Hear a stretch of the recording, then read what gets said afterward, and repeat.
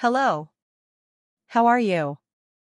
I'm sure you wouldn't want to miss out on the latest news from the world of celebrities.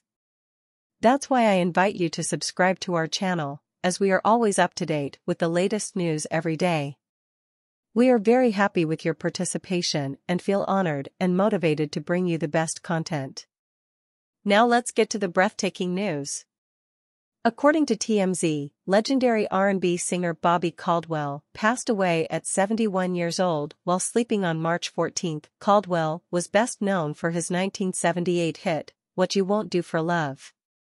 During his career, his soulful voice and distinctive vibrato solidified his status as a skilled R&B and blues vocalist. In addition, Bobby was also a talented songwriter, writing many of his own songs, as well as working with artists like Peter Cetera, Amy Grant, and Roberta Flack. Since the news of his death was announced, his fans have been paying tribute to the singer.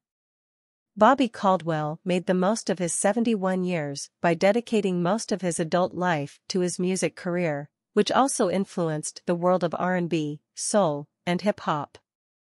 Unfortunately, in the last few years of his life, the beloved singer suffered from a rare medical condition that prevented him from performing.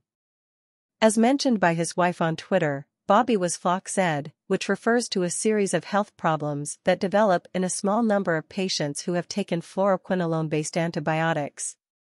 Despite his injuries, Bobby continued to perform with the help of a wheelchair, cane, and his assistants. Thank you for being with us, and don't forget to leave your like so you don't miss out on the celebrity news we post daily. Leave your opinion in the comments, it is very important to us. Stay tuned, we always have news firsthand.